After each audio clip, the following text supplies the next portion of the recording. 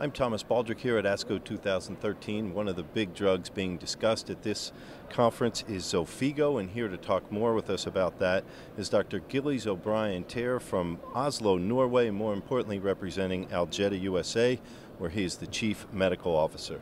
Thanks for being with us. Nice to meet you. Congratulations. You've ended one journey and you're about to embark on another. It's very exciting, very exciting. We brought the drug through clinical development. It's been a fairly seamless pathway through development, and we're very excited now to be launching the Xofigo in the USA with our Bayer colleagues.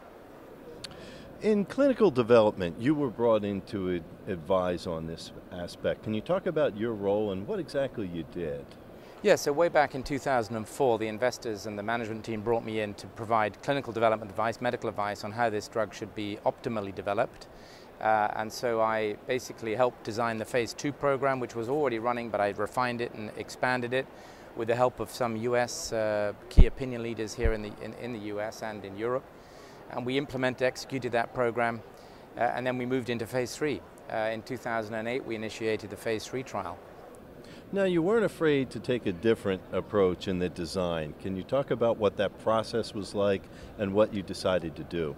Yes, the design of the trial is fairly unusual, or I would say enterprising, in that we included patients who had received chemotherapy, docetaxel, and those who were ineligible or had refused chemotherapy.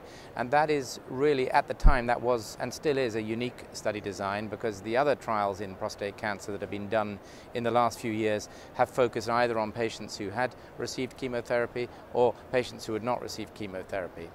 And we identified that this drug, Xofigo, the mechanism of action really should not matter whether patients have received chemotherapy or not, because it's a mode of action which is bone targeted and releases short, very high energy radiation into the sites of bone secondaries. And because of that, it really shouldn't matter biologically whether the patients have received docetaxel or not. So although docetaxel was approved and indicated for these patients, there are some patients who refuse chemotherapy, and there are other patients who are not fit for it. And it was that group that we identified that we could include in the trial, as well as the post-chemotherapy patients. And nearly half the patients, in fact, had not received docetaxel in the trial, 44%. So you come to ASCO this year riding the wave of FDA approval. Obviously, you've gotten positive response from clinicians, but what have been some of, I guess, the most frequently asked questions that you're getting? Well, some of them ask about this population of patients who had not received chemotherapy. They ask how we were able to include them and how we define that population subgroup, because they are, of course, used to using chemotherapy. So we just explained that there are a number of patients who actually don't wish to receive chemotherapy. Indeed, in the USA now, there is a trend, because of the other available therapies that are around, there is a trend towards more patients actually declining or delaying chemotherapy. So that population who were not going to receive chemotherapy, they can understand were included in the trial. And then there are a few patients who are actually just not fit enough to receive the chemotherapy, either because of their blood workup or because of their general physical condition. So these are the patients we explained to these people who asked that question that we included in the trial. So you've got a bright future. What are the possibilities with Xofigo as you see them now?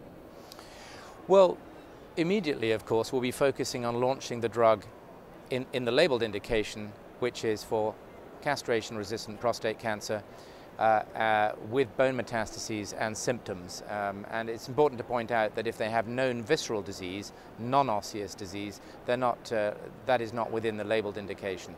But our partner Bayer has announced that there will be studies conducted in other populations, in earlier stage populations in combination with one of the new hormone drugs. That study will be done by our partners Bayer. There will be a program in breast cancer, because breast cancer patients get bone metastases as well. So there will be a program to assess the efficacy of Xofigo in breast cancer with bone metastases. So these are new areas.